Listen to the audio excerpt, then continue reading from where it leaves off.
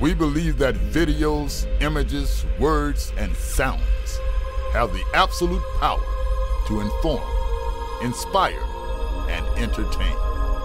We are united under the virtues of safety and knowledge.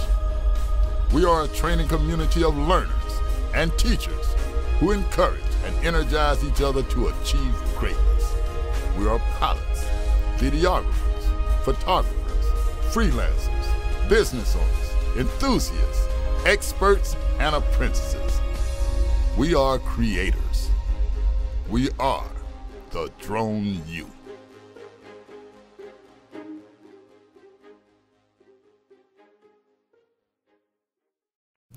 Hey everyone, and welcome to another awesome episode of Ask Drone U. My name is Paul, and we have another guest, actually another instructor here at Drone U.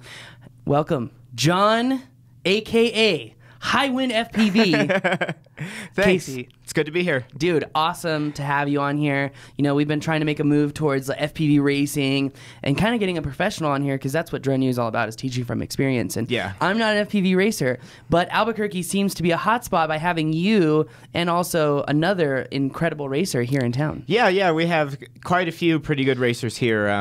There's several of us that compete on the top level for sure. I mean, it's great. There's Sean Taylor, Sean Stanford. You're here. Yep.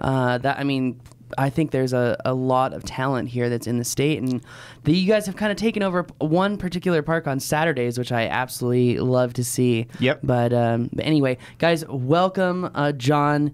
I'm so used to saying John Rupert because he's like the lawyer, and then there's John, our production guy, and then John Casey. So welcome, John. Honestly, it's awesome to have you.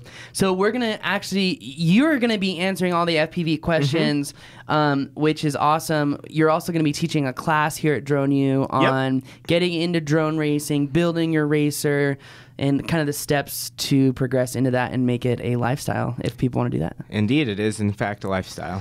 Do you enjoy living the lifestyle? I enjoy it quite a bit. Living the dream, I tell people all the time. Hey, I believe it. I mean, you've been to Dubai twice in the last month, so I totally believe that. All right, well, let's get into today's question. Again, everyone, thank you so much for listening. If you want to get these podcasts downloaded to your phone regularly and conveniently, just subscribe to our podcast on iTunes, Stitcher, or wherever you listen to podcasts. If you want to get more from John Casey, you can follow him on Instagram, right? High Wind FPV. Yep. Cool. Well, today's question is brought to you by, are you a drone pilot? Are you operating under a Section 333 exemption? Then you may be familiar with Item 27, which requires you to get a property release for every flight over property. Legal Flyer is an app for iPhone and iPad that helps you create professional property releases in less time than it takes to do a pre-flight check. You can add your pilot info, you can sign in, hand it to the property owner for their signature. But wait a second. Legal Flyer's advanced integration automatically adds latitude, longitude, and even altitude. Then add a panorama straight from the app. Everything drops into a single-page PDF you can share with a single tap. It's compliance at light speed. Visit LegalFlyer.com for more information or get it straight from the App Store. Legal Flyer. Property releases for professional drone pilots.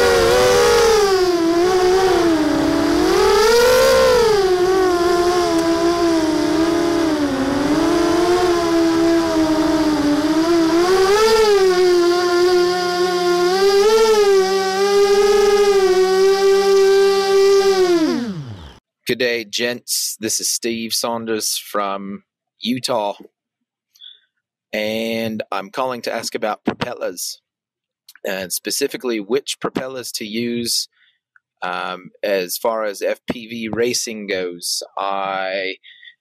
There's just so many different pitches and sizes and things like that, and regular or tri-blade. I mean, there's a lot of different props out there to use. So I was just calling to see what the best way to determine which propeller you should use for your FPV setup. Is there a formula you can use to determine this, or is it just trial and error? If you guys could shed a little light on that for me, I would appreciate it greatly. Have a great day, guys, and keep up the good work. As always, Drone U is awesome. So is there a magic formula, John? Not so much. That is a great question, though. My personal favorite propeller is a 5x4x3. So that's a 5-inch tri-blade propeller with a 4-inch pitch, I guess, is so the best way to put it. for every one turn, you gain 4 inches of elevation? Theoretically, yes. Gotcha. Yeah. Now, but that's for a certain type of quad, right? Yeah. So normally I fly a 5-inch quad that'll take maximum 5-inch propellers. And it also depends highly on your motor. A lot of people are moving into the high kV motors, which means over 2,500 kV. Mm-hmm. And so you have to be careful about what prop you're using on those kind of motors. Why is that an issue? You can overload the motor and either fry the motor, ESC, lots of different stuff, as well as efficiency. So if you're pulling 35 amps out of your motor on 20 amp ESCs, not only could you blow something, but you're going to be eating batteries real quickly. Interesting. All right. So if I have a different type of quad, though, so let's say I'm using, because you have an X frame, right? Yeah. And you actually have your own frame. Is that right? Yeah. The Highwind X5 Which will is take... the one that's right behind me, right? That's Yep. standing up? Yep. And it'll take up to 5.5-inch propellers, but I use 5-inch on it. So what's the benefit of having a tri-blade? I know I'm moving questions here really quickly. So having a tri-blade, most pro racers you'll see use tri-blades. It gives you a little bit more punch on the low end. They're not maybe necessarily as fast on the high end, between 80 and 100% throttle. Okay. But they're much more responsive, and you get a better curve throughout your entire... A better power curve? Yeah, I better guess you could power say. curve, yeah. Interesting. So going back to the frame, you have an X frame. If someone has an H frame, I mean, you said again, right there, the magic formula. You got to know what your motors are pushing, your kV. And so that's a big thing. There's not necessarily a magic formula, but there's a lot of info out there about different motor and prop setups. So my favorite setup right now is a 2205 2700 kV on a 5x4x3 prop. That's my absolute favorite setup at the moment. Interesting. Okay, cool. So if we know the motor, we can go to the spec sheet and kind of see like maybe what's recommended. Yeah, as far and as so prop? most manufacturers will have a spec sheet, or I believe it's called rotorbench.com. There's a guy that goes on and he has a bunch of different motor and ESC combos with every propeller that's out there, and there's graphs that you can see efficiency, how much thrust it's making, how many grams per watt, all kinds of different stuff like that. Wow. And so that's a big resource to have to be able to go to and see. In fact, that's what I've been doing recently with my long range setup, is I went in and looked at the Cobra motors I'm using and seeing 6-inch propellers, 5-inch propellers, what's making the most grams per watt pretty much. Gotcha. Interesting. Now, would you say that there's a certain type of prop for certain pilots? Meaning, if you're a pro pilot, right, you want the tripod props. If you're a new pilot, meaning also durability too, because that's a big issue. You know, so people that's a are big thing. So HQ Prop is coming out with a lot of silly stuff right now. They have quad blades. They even now have a 6-blade prop that they're coming out with. But HQ is known for not being quite as durable as other brands. Okay. So like dowel props are known for being unbreakable. So if you're a new pilot, you may want a dowel prop. Yeah, and they're cheaper. They're a lot harder to break. I've seen people smack full tilt into a tree and take right back off because their dowel props are perfectly fine. That's dope. That's awesome. Yeah. Now, what if you're a more experienced guy like yourself? So I use HQ props. They're the most efficient and they make the most thrust out of similar type props. You know what I mean? So like a 5-inch bullnose HQ usually makes the most thrust out of that type of prop compared to gym fan or whatever. Interesting. Very cool info. Very cool info. Got it. I mean, it seems like it's going so deep. And now, I mean, we're even seeing DJI try to get into the FPV game, Yeah. right? What did they release just today? Yeah, I think it was just yesterday they released, I think they're called Tachyon ESCs. They're kind of, in my opinion, most people's opinion that I've seen, a little bit behind the game. They're 18 and 20 amp ESCs. They're a little bit big compared to what we're used to using now. They're just now getting into the one-shot 125 thing, which makes your update rate faster on your ESCs and stuff like that. So they're a little bit behind the game, but it's nice to see big people like DJI trying to get into the racing world. No, definitely. It could be a ever-changing world if they do get into it. Yeah. So now one question I have, just because I want to tie this around into the class that you're teaching, because you go over how to build a setup for yourself if you're new getting into this, or if you're advanced and you want to make a better drone essentially. How do we pick our ESCs? Because we can get that same information from the motor spec sheet, right? So if we're trying to get that perfect prop ESC motor combo. Yeah, so you normally want to try and overspec your ESCs, or at least that's the idea where I come from. I come from electric planes and stuff like that where, well, if your motor's pulling 18 amps, you want a 30 amp ESC type thing. But these days we're running 20 amp ESCs on racing quads that we have the potential of pulling 35 amps per corner. And that could be a problem. Okay, so for people who don't understand why that's a problem, why is that a problem? Very simply. Yeah, you can burn your ESCs very easily. And what happens in the if you air. burn the ESC? You're gonna crash. And what happens if you crash? You're probably gonna break something. And maybe lose some pride? Yeah, but honestly, burning the ESC, especially on a racing quad, is going to be, even if it does crash, that's going to be what you take, or what's broken. Yeah. And normally when an ESC burns, it takes a motor out with it, especially Interesting. KCSCs. Interesting, okay. But a big thing is that we're seeing a lot of 20 amp rated ESCs that have 100 amp rated FETs on them.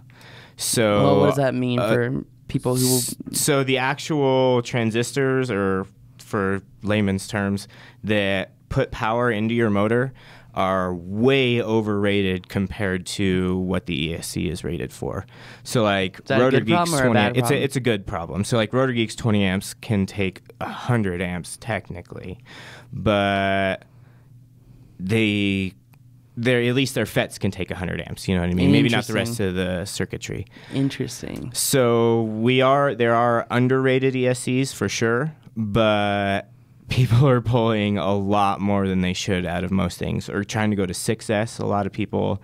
And so we're having problems trying to figure out the electronics setup to be able to handle voltage and amperage spikes like that. Interesting. Interesting, man. This really goes deep. Yeah. So if you want to know how to build an FPV racer, check out DroneU, thedroneu.com. That class is coming out very soon. What do we think? Like maybe this month in April? Yeah, something like that, I think. I hope so. Awesome. All right.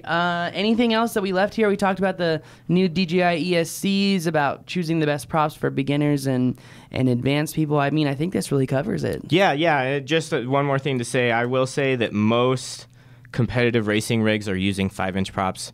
They are more responsive than 6-inch for the most part, especially on tri-blades. You're getting more low-end punch. And so if you're looking at trying to build a competitive racer, 5-inch tri-blades, whatever choice you want, depending on your motor, are the best way to go. Definitely.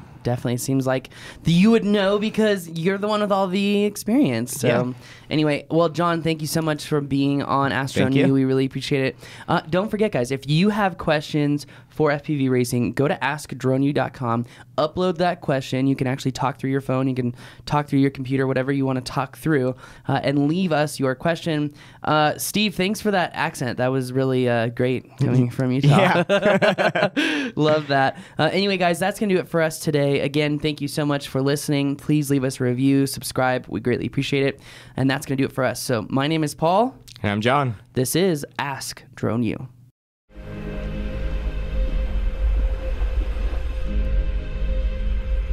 We believe that videos, images, words, and sounds have the absolute power to inform, inspire, and entertain. We are united under the virtues of safety and knowledge. We are a training community of learners and teachers who encourage and energize each other to achieve greatness. We are pilots, videographers, photographers, freelancers, business owners, enthusiasts, experts, and apprentices. We are creators. We are the Drone U.